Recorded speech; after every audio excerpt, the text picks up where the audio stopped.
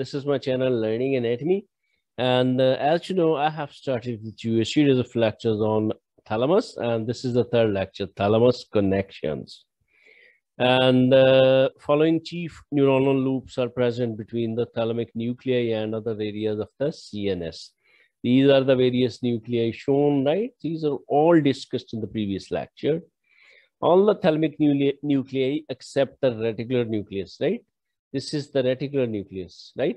So it says that all other thalamic nuclei except the reticular nucleus sends axons to the specific parts of the cerebral cortex, and each part of the cerebral cortex sends back fibers reciprocally to the thalamic nuclei. So such a strong connection, reciprocal of the thalamus with the cerebral cortex. This depicts that information received by thalamus is always shared with cerebral cortex, and that cortex and the thalamus can influence and do influence each other's activities. So you keep in view this picture. It's a beautiful picture of the connection of the thalamus. It's a chief relay station for two sensory motor axonal loops that involve cerebellum and basal nuclei, right? And the first loop is the cerebellar rubrothalamic cortical pontocerebellar loop. And the second loop is the cortical striatal pallidal thalamic cortical loop, both of which are necessary for normal voluntary movement, right? So chief connection of the various thalamic nuclei are summarized in this figure. Afferents are on the left side and efferents are on the right side. So I have to enlarge the picture for you. This is the image, and there I enlarge. You see here, this is, shown is the posterior, to recapitulate the previous things, posterior root ganglion, right? And first of all, I focus on these nuclei, nucleus cuneatus, nucleus gracilis, and also the nucleus of the spinal tract of the trigeminal nerve, right? This is the medulla oblongata. This is the spinal cord, right?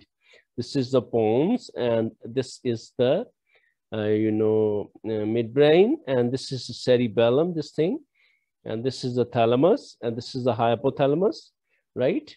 And this is the basal nuclei, where this is the lentiform nucleus, and this is the caudate nucleus, right? And this is the cerebral cortex. This is the occipital lobe.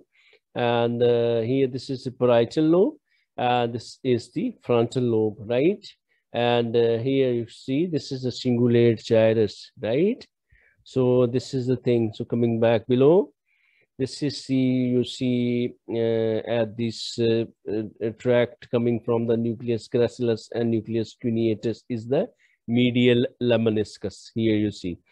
And here, this is the trigeminal lemniscus, and this is the spinal lemniscus, and also the input from cerebellum, all going towards the thalamus as its afferents, right?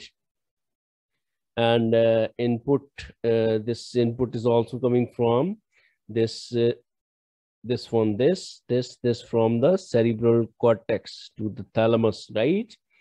And also this is passing through these basal nuclei, and also the input is coming from the caudate nucleus.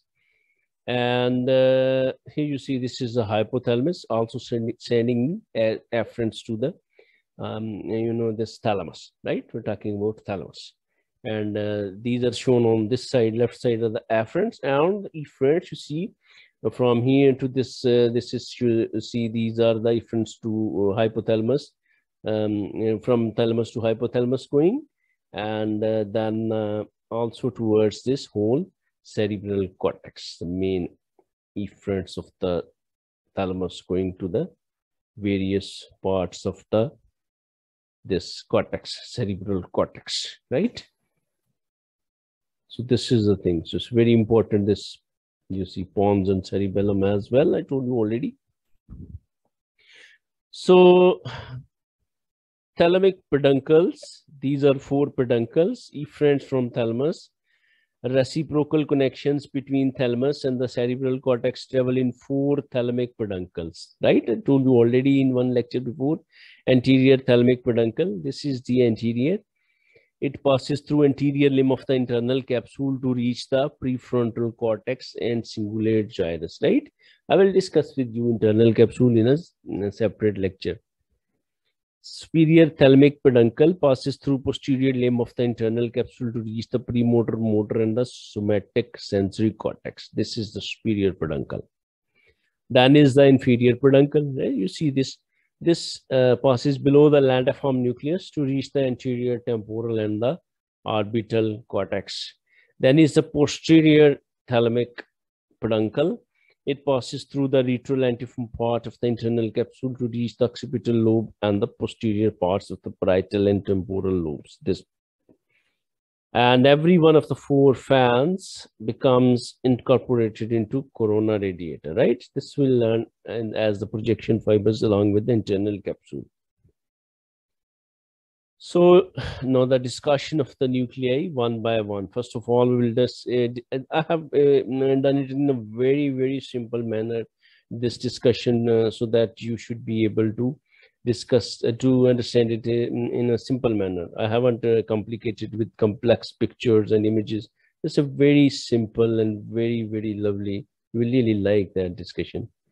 You see, this is first of all nuclei, and this is telling you the afferents or the efferents of the anterior nucleus, right? You see, so the anterior nucleus afferents are mammillothalamic tract, hypothalamus, and cingulate gyrus. Fibers come from here to this thalamus part, anterior nucleus, and the efferents from here go to hypothalamus and cingulate gyrus. Function of this nucleus is mechanisms of recent memory and the emotional tone. Then this is the dorsomedial nucleus. You see, this is the dorsomedial nucleus. It's a large nucleus, big one. It's going through, connected to all the other nuclei of the thalamus. And afferents from here coming to afferents come here from the prefrontal cortex, hypothalamus, and other nuclei of the thalamus. Efferents go to the prefrontal cortex, hypothalamus, and other nuclei of the thalamus. Functions: the integration of somatic, visceral, and olfactory information in relation to emotional feelings and subjective states. Then is the lateral dorsal, lateral posterior, and pulvinar, right? You see these three nuclei: lateral dorsal, lateral posterior, and this is the largest nucleus of the thalamus, pulvinar. And afferents of these three nuclei are cerebral cortex, other nuclei of thalamus. Efferents go to cerebral cortex, other nuclei of the thalamus. Function is not known. And the ventral anterior nucleus, you see, ventral anterior. This is the ventral anterior nucleus. Afferents are from reticular formation, corpus striatum, substantia nigra, premotor cortex, and other thalamic nuclei. Efferents go to reticular formation, corpus striatum, substantia nigra, premotor cortex, and other thalamic nuclei. Its function is that it influences the activity of the motor cortex. Ventral lateral. So this is the ventral lateral nucleus. Afferent and efferents, similar to ventral anterior nucleus, but also considerable input from the cerebellum and some input from the red nucleus, right? Function: it influences motor activity of the motor cortex. Then is the VPM, ventral posteromedial nucleus. Its afferents are, first you see it in the large picture. Ventral posteromedial. This is the VPM.